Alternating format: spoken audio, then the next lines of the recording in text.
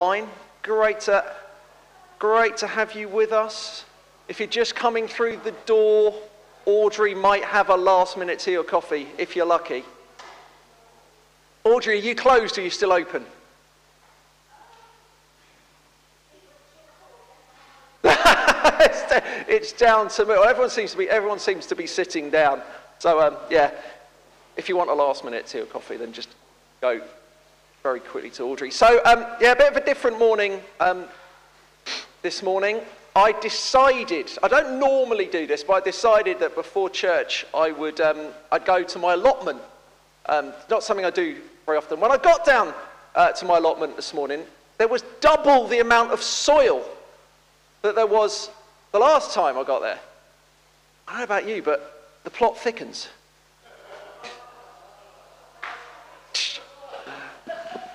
Now, again, you might probably, as you're thinking, well, you know, he's just thrown a joke in at the beginning. But no, because this morning we want to talk about going deeper. See? Link? Yeah? Anyway, go with me. We want to talk about depth to our faith, because it's one of the things that you often hear about as a follower of Jesus. It's like, oh yeah, are you a deep Christian? It's one of those kind of jargon lines that we come up with. But really, when we're talking about it, all it means is that God wants us to come closer to him. God wants to know about every area of our lives, and he wants to deepen relationship with us. And it's something I've said many times, but several years ago, when Emma and I had started dating, she went to South Africa for 3 weeks. And I wasn't expecting to hear from her over that 3 weeks at all. It was kind of the time when international telephone calls still cost quite a lot of money. And so I wasn't expecting to hear from her. And I remember, bizarrely, in the middle of that 3 weeks, the phone rang and I picked the phone up and she said those two words. She just went, "Hi, it's me." And being the attentive, loving boyfriend that I was at the time, I went, "Who's me?" and didn't recognize her voice at all. Now, hopefully, 19 years later, I think, or whatever it is, from that moment, if that happened again, I would recognize her voice. But really what it means to go deeper in our faith is that we see God at work in lots more different ways. That in a sense what we do is we become God conscious. Wherever we are, whatever we're doing, we're aware that God is with us and God is at work. And so my prayer for us today as we just go through our service is that you would become, maybe in a small way, in a big way, and really more importantly as you go into your week ahead, that you would become more God conscious of his work in your life and his love for you and his love for people around you. Now, one of those moments in life where we become a little bit more at times God conscious is at a wedding. And it is fantastic for me. For the first time this year to be publishing some bands of marriage. And it's amazing to have Steve and Jennifer with us this morning as well. And it gives me great pleasure to publish the bands of marriage between Stephen Allen Cummins and Jennifer Maynard, both of this parish. Now, if anyone knows any reason in law why Stephen and Jennifer should not be married, you must declare it now. It's when they do the nervous, like, look round. Fantastic, guys. That's the first one done. That was for the first time of asking. So one tick. 2 more to go. Well, let's stand together and we're going to pray for Stephen and Jennifer and for ourselves as we begin our time of worship. Let's stand together. Father, thank you for your presence. Father, we pray for Stephen and for Jennifer as they prepare for their wedding day, that they would become more conscious, more God conscious of you in their lives and in their relationship. And Father, we pray for us today that we too would do the same, that we would be more God conscious wherever we are, whatever we're doing, whatever's happening in life, we would see you at work. Lord, take us deep.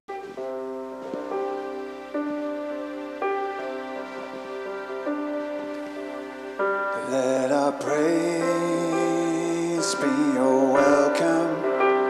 Let our songs be a sign we are here for you. We are here for you.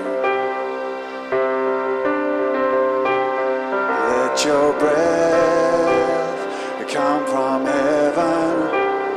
Fill our hearts with your life. We are here for you. We are here for you. To you our hearts are open, nothing here is hidden. You are our one desire. You alone are holy, only you are worthy, God. Let your fire fall down. Let our shout be your anthem, your renown fill the skies. We are here for you. We are here for you. Let your word move in power. Let what's dead come to life. We are here for you. We are here for you. To you our hearts are open, nothing here is hidden. You are our one desire. You alone are holy, only you are worthy, God. Let your fire fall down to you our hearts. To you our hearts are open, nothing here is hidden. You are our one desire. You alone are holy, only you are worthy, God. Let your fire fall down.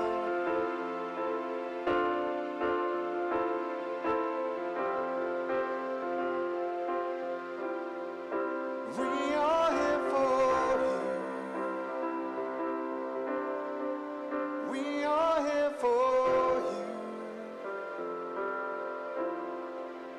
We are here for you.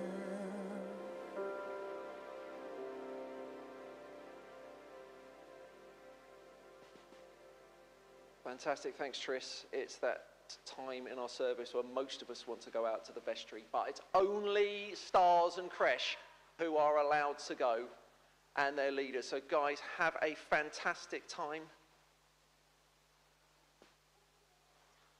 You can go. It's good.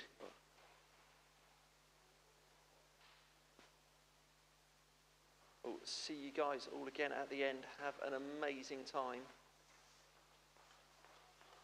The rest of us, grab a seat. Where you are, and my question for you this morning is this. I think you're going to have to think back on this one. What is in your life the greatest answer to prayer you've ever experienced? I'm just thinking, I'm not sure I've ever prayed. Maybe that cancels me out, but I want you to think back. What is the greatest answer to prayer you've ever experienced? Just going to share mine with you while you are thinking. If no one's got anyone, that's absolutely fine. But if you've got a story to share in a few moments. And after that moment with Emma when she was in South Africa and not recognising her voice, she did forgive me. And 4 years later, we got married. It took quite a long time for her to forgive me. No, I'm joking. It was just 4 years later. 4 years later, we got married. And as we were preparing for our wedding, my mum was battling cancer. And it was actually the weekend of Emma's hen weekend. Em went off with her girlfriends on her hen weekend, and I went back home to see mum and dad. And the day before, my dad phoned me and just said, just so you know, mum's been admitted to hospital. And so instead of going home, I went to Colchester Hospital to see them there. And I walked into the ward at kind of the wrong moment. Because when I walked into the ward, my mum wasn't in a very good way. And she was coughing a huge amount, and there were lots of doctors around her, and they were trying to clear stuff from her lungs. And it was the first time she was diagnosed with cancer in 1999. This is now 2003. So it's been quite a four-year battle. And it's the first time that I'd seen her in quite a lot of pain and discomfort. And I kind of remember going back to my dad's house afterwards, after we'd been there a few hours, and my dad was obviously quite emotional and kind of quite upset, and we didn't, in one sense, talk at that point because I think the two emotions were too high. We didn't kind of talk on the level of, okay, what are we dealing with here? What's actually the prognosis? What's ahead of us?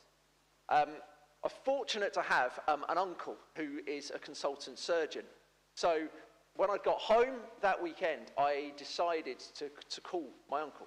And I said to Uncle, I need some straight answers to a straight question. What exactly are we dealing with? Because I think at this point it was about 6 weeks before the wedding. And I said, what is going on? And my uncle said, look, obviously I've been following your mum's case, and that we categorise cancer patients as either having days, weeks, months, or years with a terminal diagnosis. And that's the first time I'd even heard terminal diagnosis talked about. And I said, okay, then be straight with me. What are we talking about? And he said, your mum's got days. And 6 weeks before our wedding, this was like, oh my word. So Emma comes back from her hen weekend, and sit down, and I said, look, this is cold hard facts of what we're facing. What do we do? Do you think we should bring the wedding forward? Do we delay it? Do we keep it? What do we do? And Emma, being the far more spiritual and wise person than I am, she said, well, we need to pray about this. I was like, that'd be a good idea. Good idea in this moment. Let's pray. And I remember we got down, and I remember kneeling on my knee, kneeling down, because, this is, pretty much in that situation. I'm going to physically lower myself because, God, I need an answer. And we started praying. And into our minds, as we were praying, came a passage from the Bible, from 2 Kings. And Emma was like, I just think we need to read this passage in 2 Kings. And we read it. And the passage was all about kings going off into battle. And it was about this king, and before he went off into battle, they worshipped. And they spent time just telling God how amazing he was. And as they were telling God how amazing he was, God said to them, you won't even need to fight this battle. And just look and see. The verse said something along the lines, I haven't really looked back the passage up, but he said, you will not need to fight this battle. Look and see what I will do, or words to that effect. And so we said, okay, and Emma said, I think we need to worship. And together we just said, God, we love you. We think you're amazing. We're just putting you in charge of this situation. We cannot sort this out. And then a couple of weeks after this, my dad phoned and said, they've done a procedure on your mum, and she seems a lot better. And the cancer had spread to her lungs, and what they had managed to do was they had managed to seal the wall in her, I don't understand this medically, but apparently they'd sealed the wall between her lungs and where the cancer was getting in, so they basically managed to put a block on the cancer. And when it came to the wedding day 6 weeks later, she was incredible. I remember going the night before into their hotel room when they were staying, and I'd not seen her for a few weeks because she'd been in hospital. I just been keeping up to date from my dad with what was happening. He was like, just concentrate on the wedding. You don't need to come. Just see you the night before. So I went in the night before, and I remember walking into the room, and it was like a miracle for me. How she was in comparison to how she'd been 6 weeks before was extraordinary. She was fine for the wedding day. Emma and I went away on honeymoon, came back from honeymoon, and again, it was incredible. The rest of that August, she was seemingly getting better, and I thought, we've got a miracle. But the procedure they'd done was only temporary. It was only going to last a little while, and then 25th of September of that year, she went back into hospital, and she died on the 5th of November. And at her funeral, I remember looking back and just thinking, thank you, Lord. That was the most incredible answer. She had days to live, and he gave us months. And she was able to be there for our wedding. She, never forget, the week before she died, she wrote us all letters telling us how, to go on and kind of live our lives and how proud she was of us. And all of those things I don't think would have happened if we'd not prayed. And it was an extraordinary moment. And I still look back to it now and go, yeah, do you know what, God? You are involved. You are there. You step down from heaven. You reach down to us and you move in our lives. So, any stories anybody wants to share about answers to prayer? Like, I know that's what I said about your biggest one. So it's kind of like, yeah, go Wendy. Yeah.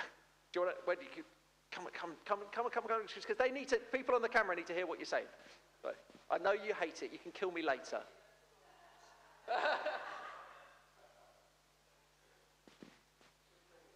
Sorry. Well, no, it's just lovely to see so many new, young faces and a wonderful worship leader, and just a different service than I was brought up with and that we had here for many, many years. It's just great to have that choice between the 9:30 more traditional service and the 11:15 a bit more informal. That's it. Brilliant, thank you. Thank you, Wendy. Anyone else want to share anything? Go on, Reg. No.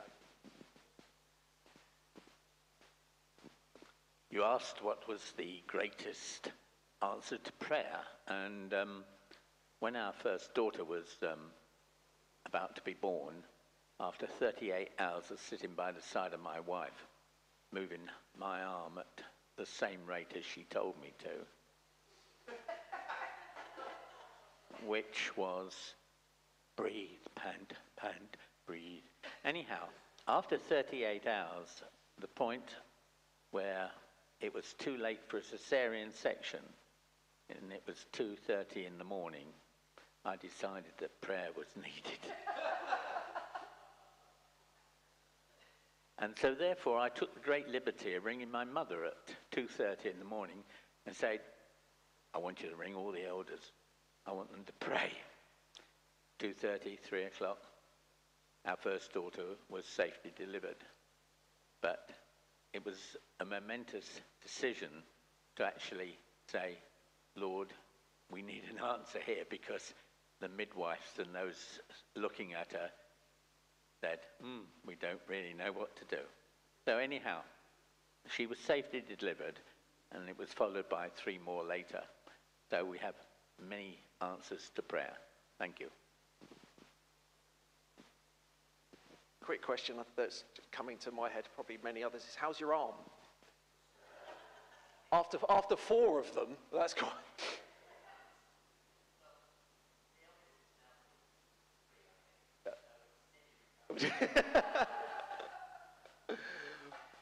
Brilliant.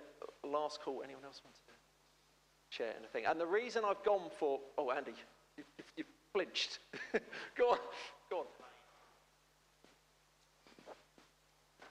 I think my brother had meningitis when over in Australia, and he was in a coma. And my mum's also, as you know, in the ministry, and her church did a prayer chain at the time. Had the phone call to sort of fly over there if they could, because the doctors thought, it was pretty touch and go whether he was going to survive. So my mum and dad went over there, and he had a pretty miraculous recovery. And his he came to faith afterwards, and he's given sort of some talks to his church and congregation about his experience of the love of Christ at the time, and when he was in the coma, felt an amazing sort of sense of warmth. Jesus was with him and helped him in his recovery. So yeah, pretty amazing.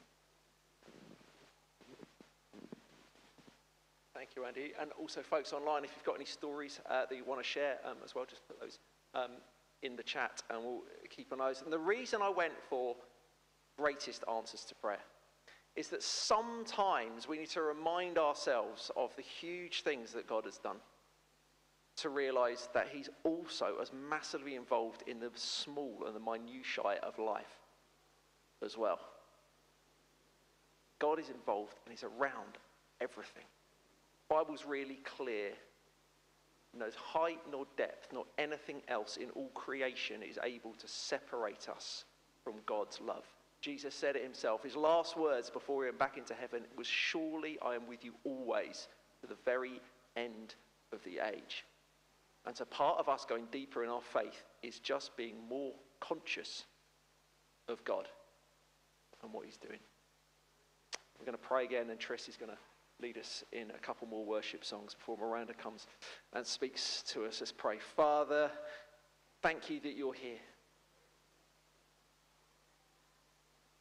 And Lord, we want to become more conscious of you so that our relationship with you would deepen. Our love for others would deepen. Our stress and anxiety would decrease. Our peace would increase. And knowing that you are in control, that you know the beginning from the end. In Jesus' name, amen. Stand together. Triss is going to continue to lead us.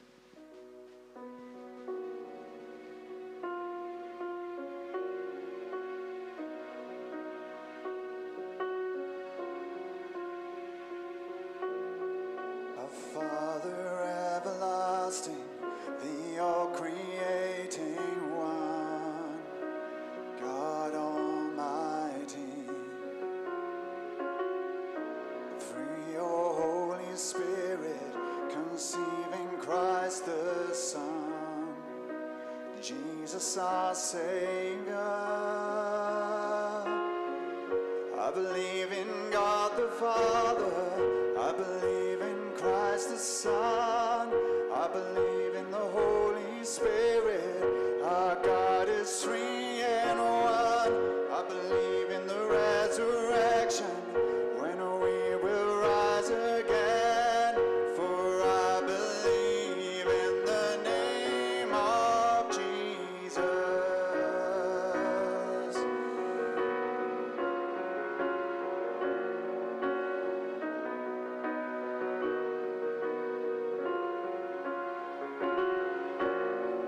Our judge and our defender, suffered and crucified. Forgiveness is in you. Descended into darkness, you rose in glorious life, forever seated high.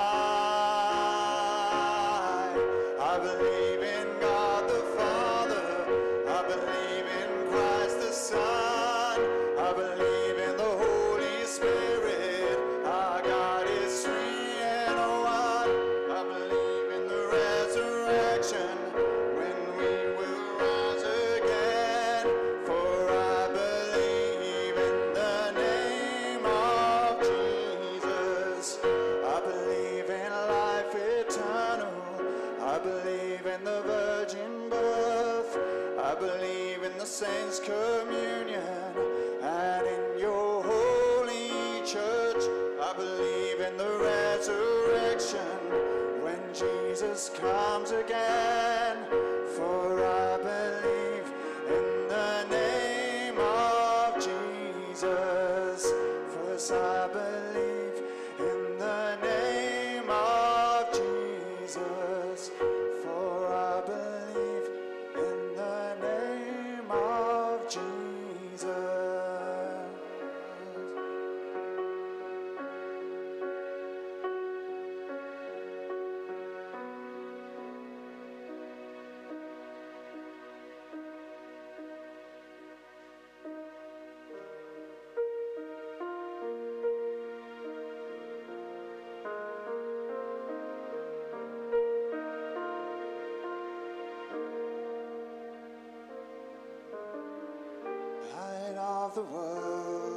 Step down into darkness, open my eyes, let me see beauty that made this heart adore you, hope of a life spent with you. So here I am to worship, here I am to bow down, here I am to say that you're my God. You're altogether lovely, altogether worthy, altogether wonderful to me.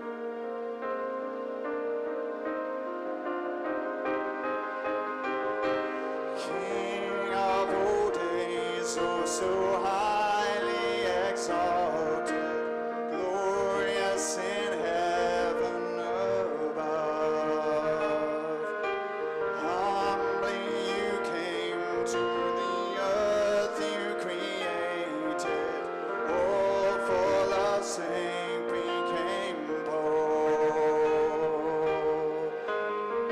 So here I am to worship, here I am to bow down, here I am to say that you're my God.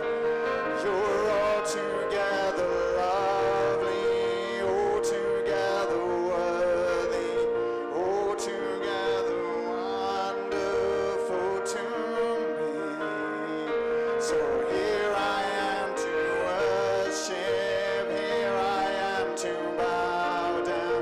here I am to say that you're my God. You're altogether lovely, altogether worthy, altogether wonderful to me.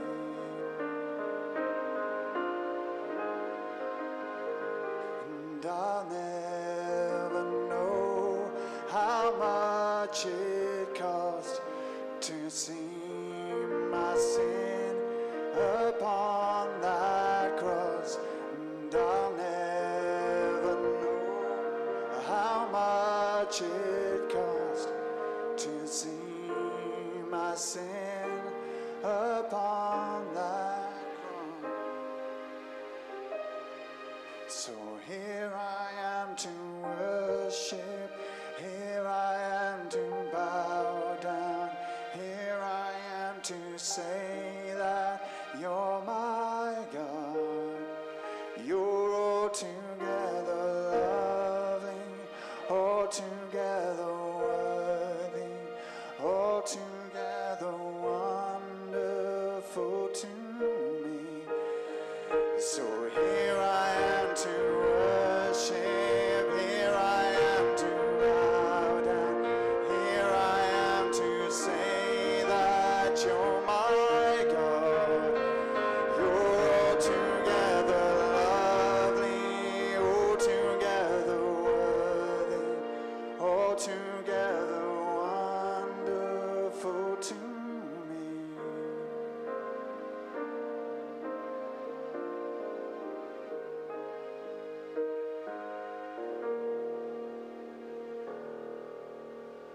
Amen. Do take your seats. And after a long time of planning and preparation, when I say a long time, I mean about 90 seconds of pre-warning, Reg is going to come and bring us our reading from Galatians.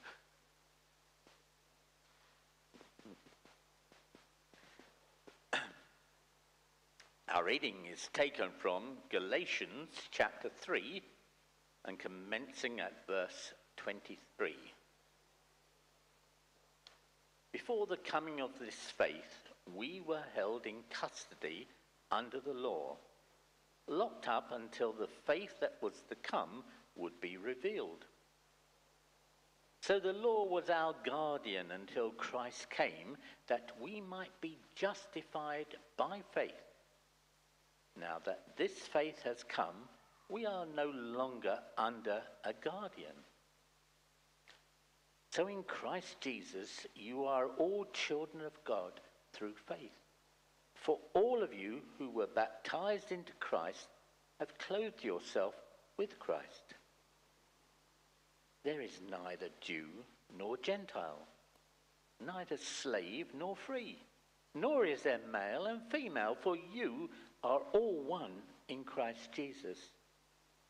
If you belong to Christ, then you are Abraham's seed and heirs according to the promise. May the Lord add his blessing to that reading of his word. Thanks so much, Rich.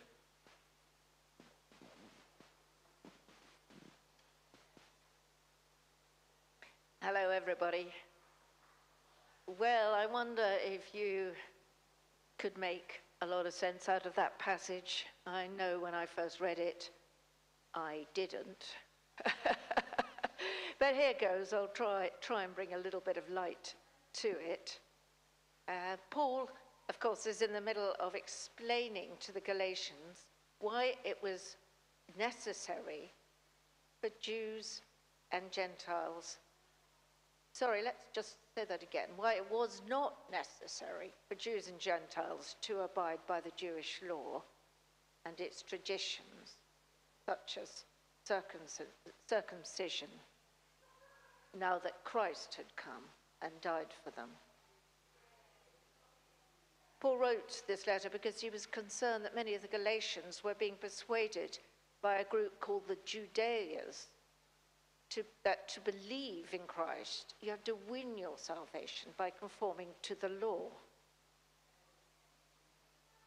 rather than to believe in Christ and his resurrection and his ascension and his giving of the Holy Spirit.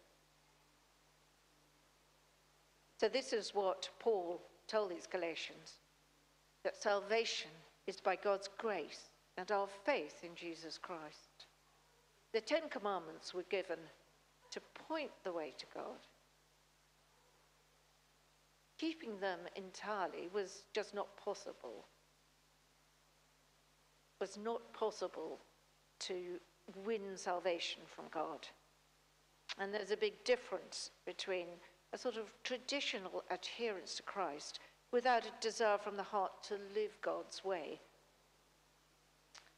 To me, when I was looking at it, it seemed to me that I could make a bit of sense out of it by thinking about my own journey of faith. I was brought up as a Catholic and spent 11 years in a convent. And I went to church every Sunday. I was told that I needed to go to confession, and I was given a book of sins when I was about 10, I remember this. And I was told to sort of pick out a few sins. And I used to say every time, forgive me, Father, I've been disobedient. And other such sort of matters of childish sins. And actually, to be honest, I didn't really think I had been disobedient, but I had to say something. And then one day I got fed up with this line of saying I've been disobedient. So I'd pick another one, and I said, forgive me, Father, for I sinned. I have been guilty of thought, word, and deed. She said to me, I don't think so, my child. Are you really sure at your age that you've been doing such things? So I didn't know what to say because I didn't understand. That this was my experience of ongoing religions. You had to go to church on Sunday. You had to go to confession and pick out a few sins. And then it came to a bit of a head when I was asked by the priest who was marrying me and Oliver to sign something saying that I had to bring up my children as Catholics.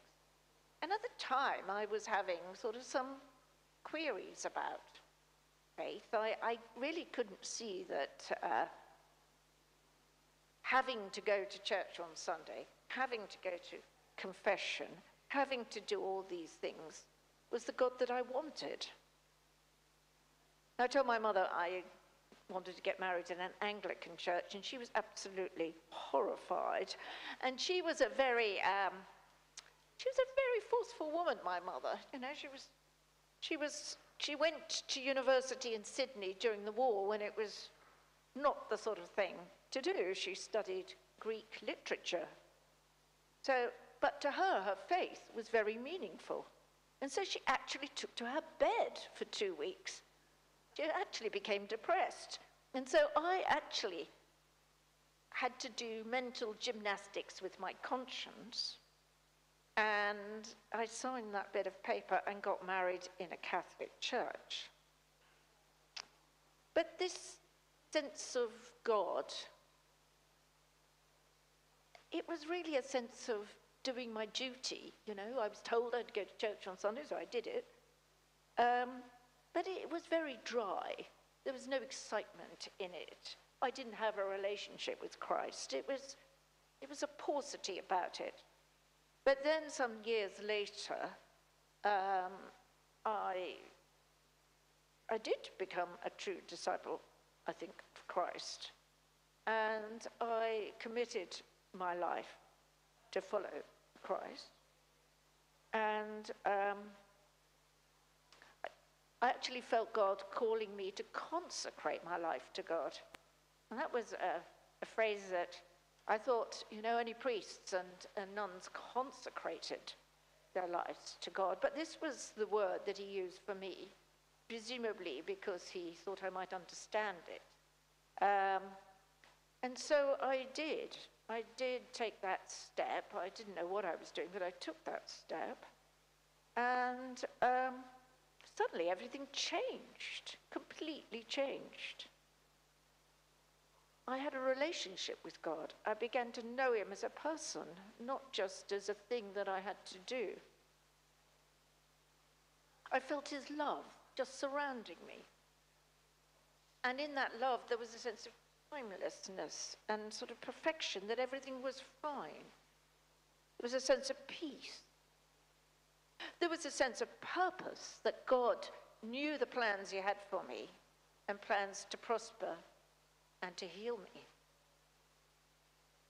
I could sense his speaking to me at times, could sense what was God and what was not God. So there was a beginning, a sense of awareness of his presence in my life. And together with that, there was an excitement. I used to literally run up the street to the Sunday evening service where we taught about spiritual gifts. The spiritual gifts are prophecy, words of knowledge, speaking in tongues. We were learning about that. And I was given the gift of tongues, and I found that it was an amazing way to pray to God. It was a sort of direct relationship between my spirit, not my spirit, but God's spirit in me, and God. And my mind wasn't present in this. So it was sort of God speaking in me to himself, as it were. Very odd, and I didn't know what was being said, but I trusted that it was God using that sort of gift in me for his glory. I also sort of sensed this wonderful God improving my character, if you like, through prompting me to ask for forgiveness for various things, and showing me the depth of God's, of how actually we can be not on God's plane. And it was a sort of sense of purification and growing more holy, if I can put it in that way. And I could sense God leading me and making me lie down in green pastures, taking me to places where I never could have thought I would go. Not physically, I'm talking about, but in terms of my spirit life and my general peace. He would make me lie down in these green pastures. It wasn't me trying to do it. He was making me do it, but in a very gentle way. He was my shepherd, and I was hoping, I was letting him lead me. And I was eternity bound. I just knew that this was the right course. In my very center of my being, as John Wimber used to say, in my Noah, I just knew that this was God. And actually, if I sum up all of this, it was a time of huge abundance from God. He took my little, tiny desire to consecrate my life to him, and he filled me with love, and he filled me with his goodness. And I was a child. I felt like a child of God. If we look at the passage, we will see in verse 26, for you are all children of God through faith in Christ Jesus. And he was comparing that, Paul, with those who didn't have that faith in the same way in Christ Jesus, those who were abiding or trying to abide by the law, and they thought that this was what was going to make them right with God. But it wasn't that. It was by inviting Jesus into their lives and taking what he did seriously, his forgiveness of sins and his dying for us, his resurrection to give us new hope and new life.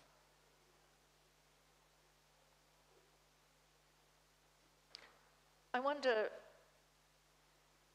whether you've experienced, I'm sure many of you have, this love of Christ. But we can always go deeper. I think that's the thing. There's always more and more of him. He is an abundant God, has abundant gifts for us. If we just look at Psalm 123, the Lord is my shepherd, he prepared a feast for us, a feast. And it's a bit like also the prodigal son. When the prodigal son comes home, the father is waiting for him. The father's waiting to welcome him, no matter what he's done. That's not the important thing. The important thing is that the son has come home and wanting to make good. It's the same for us, that any little way that we go forward towards God, he just meets us with incredible gifts and abundancy. So going back to the passage here, in verses 23 and 24, Paul is saying that the law was like a time when a person was a child looked after by a parent, nanny or slave, who would teach them the way to honor God and to live in God's way until the time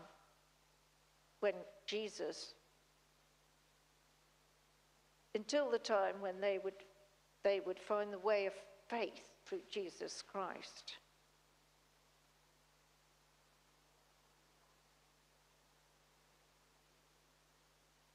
So that by welcoming Jesus into our hearts and lives, we can be united with him. So there's that contrast by those who are living out of a sense of law, out of a sense of duty, like me when I was going to church every Sunday because I was told I had to do it.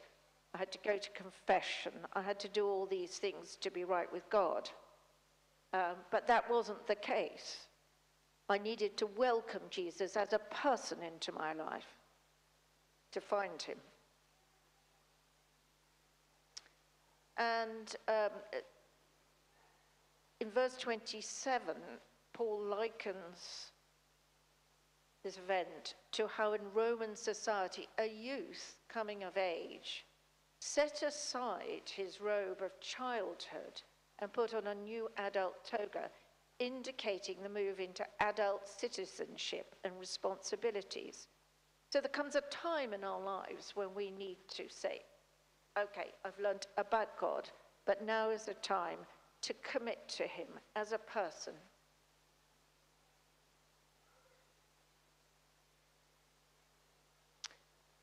Paul was saying to the Galatians that when they became Christians, they in effect laid aside the clothes of the law and put on a robe of righteousness.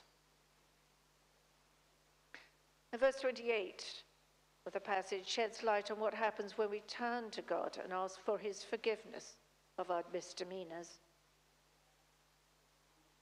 Once we accept Jesus, we see that there is no difference in our minds between Jew or Gentile, those who are male or female, or slave or free person. So there's no difference actually between any of us. We're all God's children, we're all brothers and sisters, and we all have that unique ability to communicate in the love of God. There becomes a difference and a joy in communicating with people who are children of God.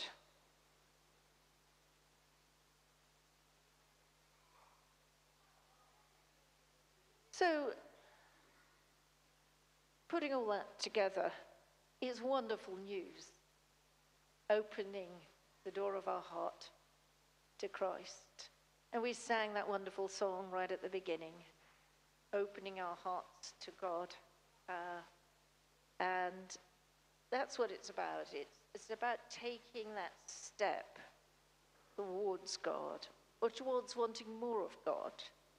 I know the moment I made my commitment to Christ, and I heard that word consecration, it was hard, you know. I had no idea really what I was doing.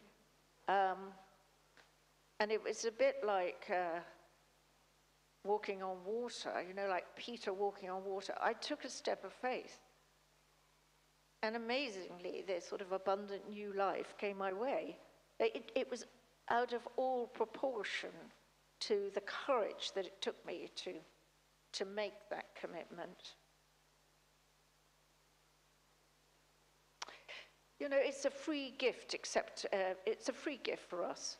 And Jesus has done all the work on the cross.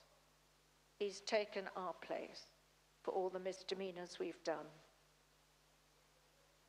We don't have to earn anything. He just accepts us as a child. So, just to end on this verse from Revelation, chapter 3, verse 20, that will be familiar to us.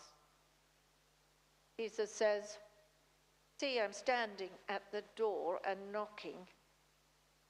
If anyone hears my voice and opens the door, I will come and eat with that person, and that person with me." So it's not us knocking on the door. God, where are you? I wonder where you are. It's not. It's the other way around. God is always knocking on our door, and it's for us to open it and ask him in, and then he will spend time with us. He will eat with us. He will spend time in our lives. He will be there actually all the time. The Lord, I just pray for us all that you would take us deeper into the realms of knowing you and loving you and wanting more of you in our lives. Wherever we stand, there is always more. Bless us now and fill us with your Holy Spirit. Let's take a moment or two just to open that door a little wider to God. Amen.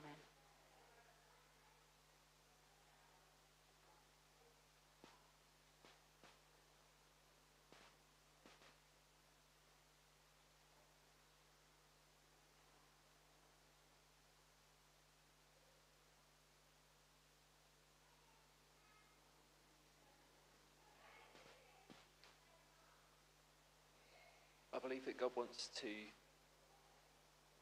say something to us.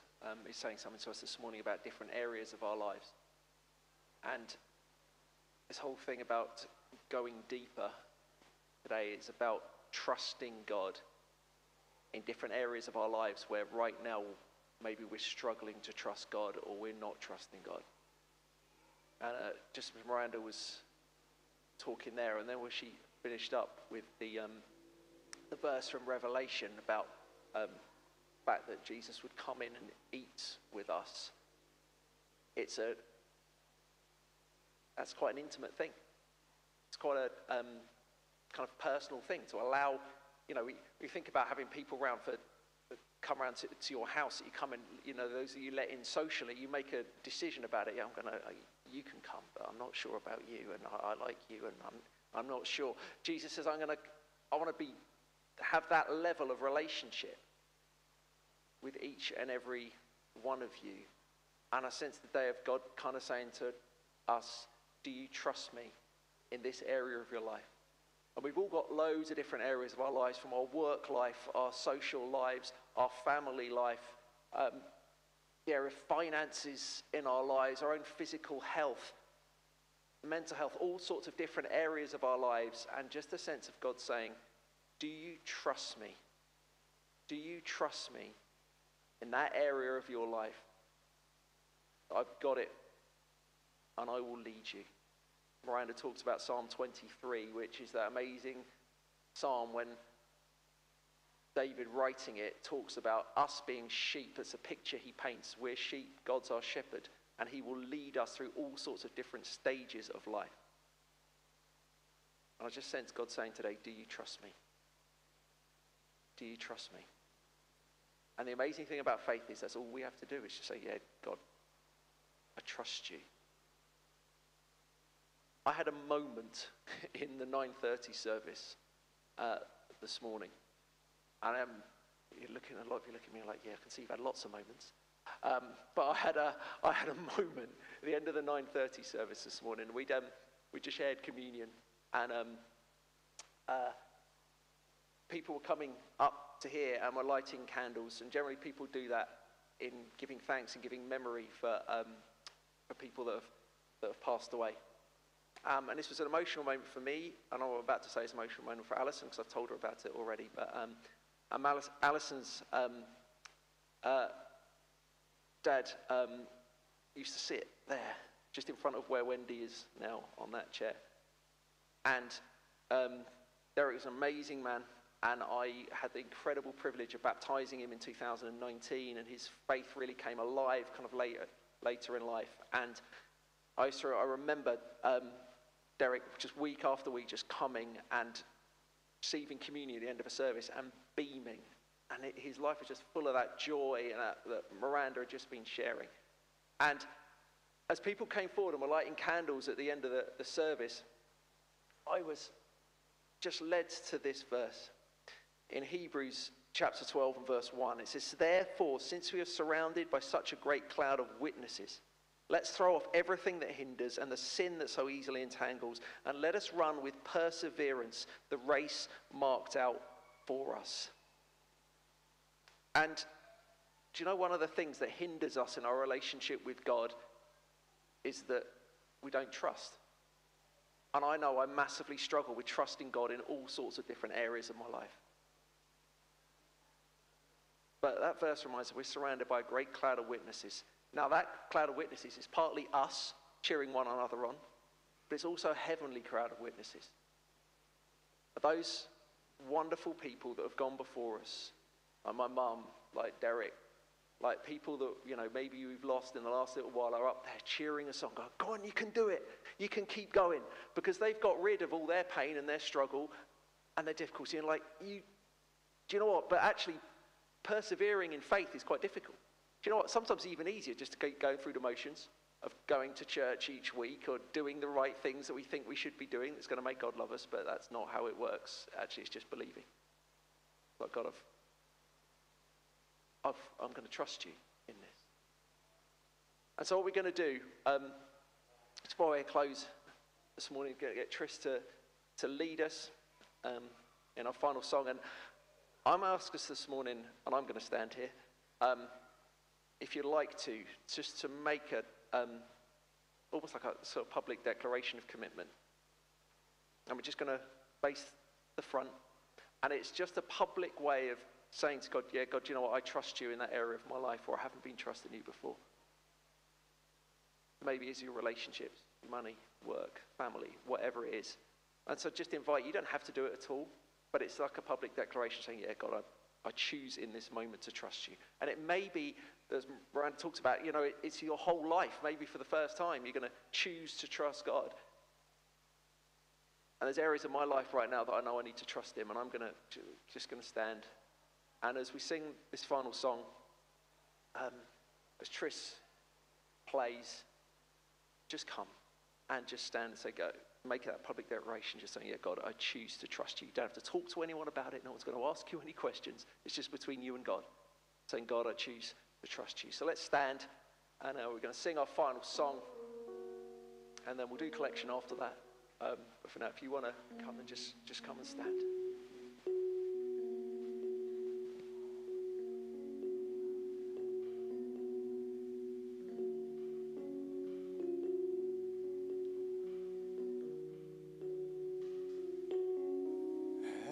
Everlasting God, the years go by, but you're unchanging in this fragile world. You are the only firm foundation, always loving, always true, always merciful and good, so good. Yesterday, today, and forever, you are the same, you never change. Yesterday, today, and forever, you are faithful, we will trust in you.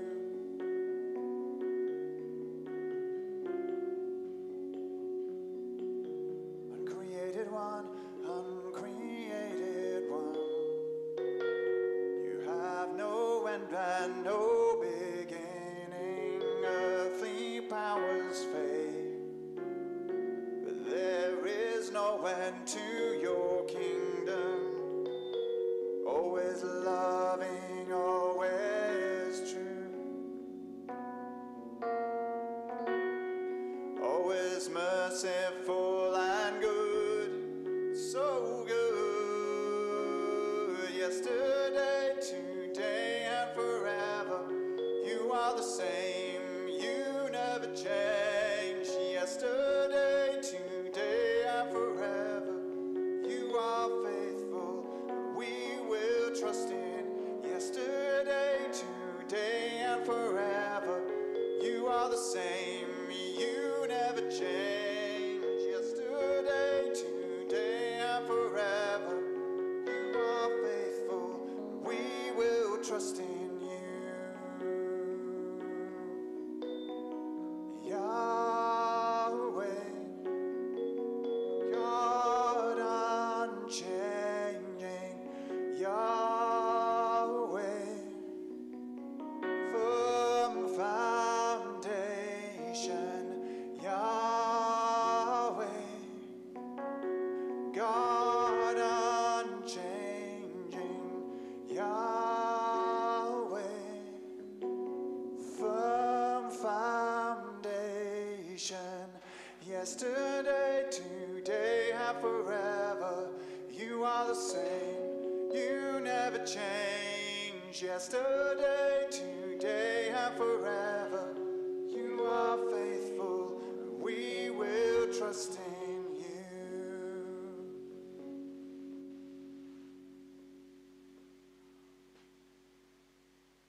Amen. We're just going to pass the collection bag around now. Trish, you just want to just continue playing just for a few moments. Sunday Club team will begin to wander back in a moment. I can see them coming past the window now, and then we'll just close with our final blessing in a minute.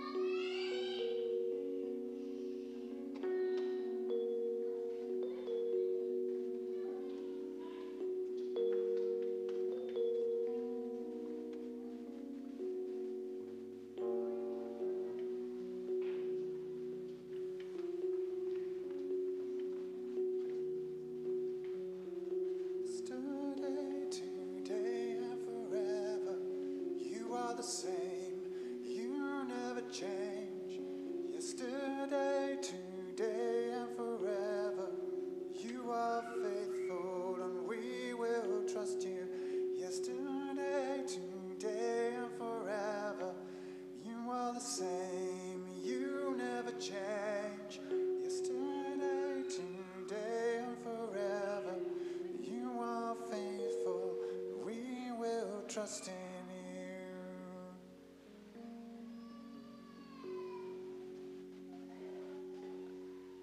Amen. Do grab seats just for a moment. I think Sunday Club are probably on their way back across the road.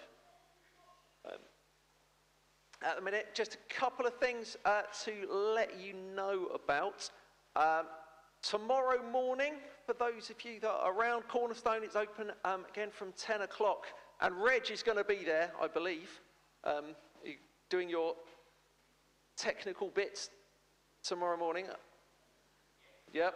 Do you want to just quick announcement from Reg about what he does at Cornerstone on Monday morning? He hasn't been here for a few weeks, so he's grabbing me. But tomorrow, 10 o'clock, you may not know how to use your smartphone. But on the other hand, if you could ask your 7-year-old, they would know. If you're a granny, then maybe ask your grandchild. They'll be all right. But what I'm trying to do is just to say 10 o'clock to 11 o'clock, any problems with your iPad, your laptop, be it PC or Mac even. Could I say, hands up, who has a Mac? Hands down, who has a PC? Well, I think the PCs win slightly, but well, different computers do different things. Macs are very good for publishing things and doing design.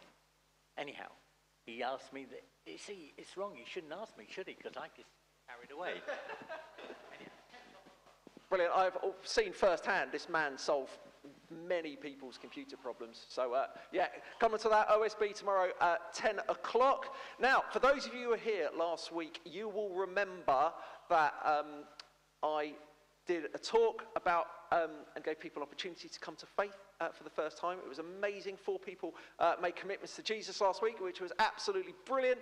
And I said, one of those moments, well, a lot of moments I have in my life where my mouth runs away but instead of my brain. I talked about the fact that when people come to faith, it's great to throw a party to celebrate, because that's what happens in the Bible and that's what happens in heaven. And so I said, because people have come to faith, we're going to throw a party. So, being a man of my word, that's what we're going to do, people. Saturday the 5th of March, in the OSB, from 7:30 in the evening, there's going to be drink, there's going to be food, there's going to be music. Come along, bring your kids or get a babysitter, entirely up to you. But 7:30, 5th of March in the OSB, do come. Just be a great opportunity just to spend time together. We haven't been able to do it for ages. So, yeah, just come along and have a great evening together. See you then. Bring drink and food with you if you want to as well, but there will be stuff there. So come. More details to follow about that. I think that's it. So I think Sunday Club are reappearing as well at this point. So let's stand together. We're just going to pray our final blessing before we go. And obviously to you guys listening online as well, of course, everybody is welcome to that party. So do come. Okay, let's pray as we finish today. Father, thank you for being with us.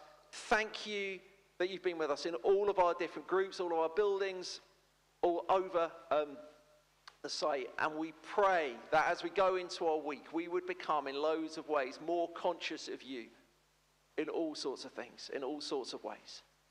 And now may you bless us and keep us. May your face shine upon us and be gracious to us. The Lord look kindly on us and give us his peace. And the blessing of God Almighty, the Father, the Son, and the Holy Spirit, may it rest upon you and all those who you love, both this day and forevermore. Amen. It's been great to be together, guys. See you again next